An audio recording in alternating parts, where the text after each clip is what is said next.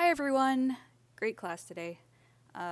So regarding the timeline, I've been waiting to see how this online format was working out and how far we'd get and what kind of learning and testing is possible. So taking all this into consideration, I'm not going to do 3 multiple choice exams, and I'll go through what we'll be doing instead. The full specs for all of this will be posted online shortly. Here's the gist of the 3 parts. So first, we had a prelim worth 5%, the practice prelim. Instead of doing this multiple choice practice prelim, we're going to have a shorter quiz online and a qualmry, which collectively will be worth 5% of your grade. So on October 6th, which is 2 weeks from today, we'll have an online quiz during our meeting time. This is a quiz that you're going to need to take it during that time. After you finish the quiz, you'll be assigned an article from the course, and you'll complete a qualmry breakdown on that article. And you're going to do this on your own time. So it's going to start, you'll have the opportunity to begin on Tuesday the 6th of October. You'll take the quiz, and then you'll get the article. But your qualmry won't be due until Thursday. So the Thursday class, before class, that will be due. Also, I just want to note that on October 1, which is the Thursday before the 6th, there is going to be a recap lecture video highlighting important topics and findings from the course so that this multiple choice quiz, you feel prepared for that.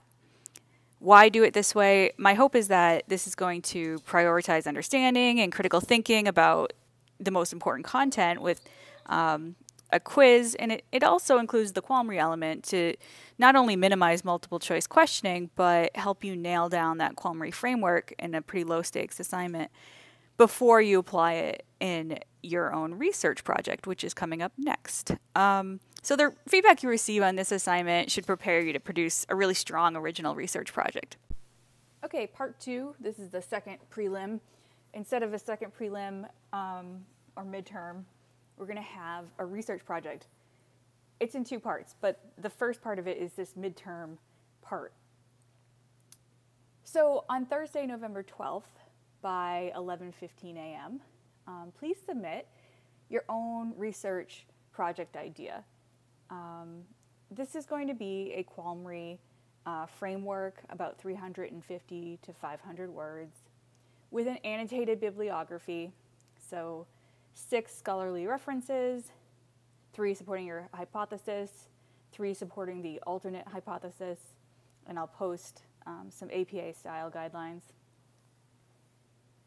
What to research? The very best projects will connect the dots across different themes and topics in the course.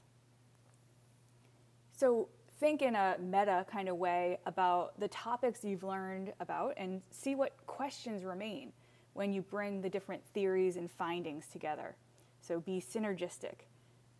Importantly, the study needs to be feasible, and you should be able to gain some understanding of the question by polling people about some aspect of your question or related sub-question. So, also due on November 12th by 11:15 a.m., create a poll question. This should be relevant to your study and inform your study. And you add it to our class question pool, which will be on Canvas. We'll give you a link.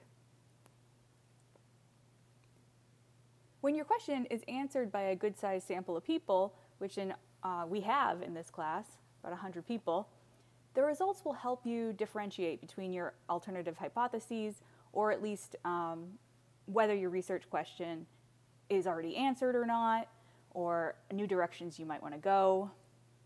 The poll is going to be administered to all of your classmates on one giant survey.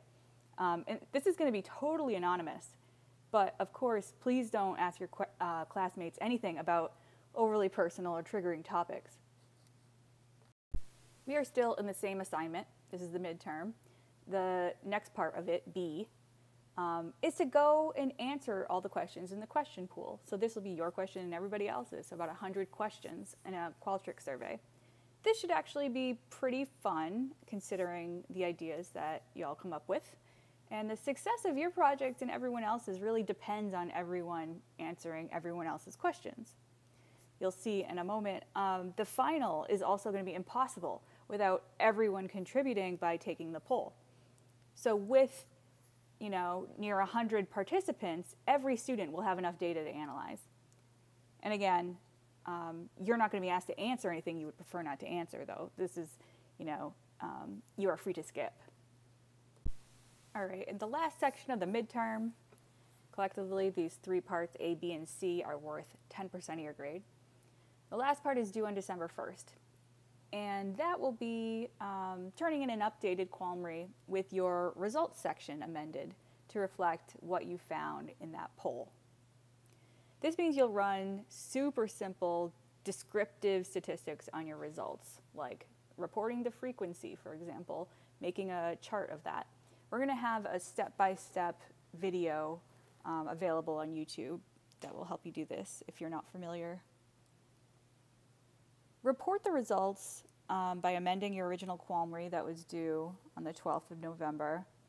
And again, feel free to supplement the results section now with a table or a graph. Finally, your final. So we won't be having a final prelim. We'll have a final project due December 10th. This is the last stretch here of the same research project. It'll be a short report. So submit in the style of a short report from psychology journals, and we're going to have examples posted on Canvas, your project, the description of your project and what you found. This short report, it uses APA style, and it has the sections abstract, introduction, it has a discussion at the end, and then those sandwich the method and results. Together, the intro and discussion should be under 750 words. The method and results together should be only around 250 to 550 words. The abstract is also pretty short at 150 words. The bibliography doesn't have a word limit. So this means that it's a concise report. Include tables and figures up to 2, figures encouraged. But the short report should be about 1,000 to 1,200 words, including these parts.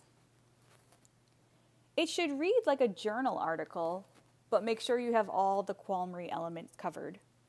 Your short reports will be compiled and organized by theme into an online journal of the Psychology of Good and Evil, the fall 2020 edition. If you're not familiar with research, you might have some hesitancy about this style of testing. In some ways, multiple choice can be easier. So it might seem difficult to integrate your learning into an original research project if you have no experience with this. If this is you, please make an appointment or come to office hours to discuss. And we'll also have some class time devoted to brainstorming before the parts are due. Thanks. While I have you, let's go over what's up next, moral values. Next up is Lecture 3 on moral values, which will be posted on Canvas on Thursday morning as usual. And again, post on the discussion board by Sunday at 3 and respond to your group members' posts. Thanks. Finally, I'm sorry to keep bringing this up, but I have a mid-semester feedback survey I would love you to fill out. I've emailed about it a couple of times. This is an opportunity for you to let us know how your learning could be improved and to incorporate your suggestions for the rest of the term. Also, it really helps the department and me know how to improve the course design and the education that we offer you in general. I have sent you the link, and it should be in your email. And I really appreciate you taking the time to do this. Thanks so much.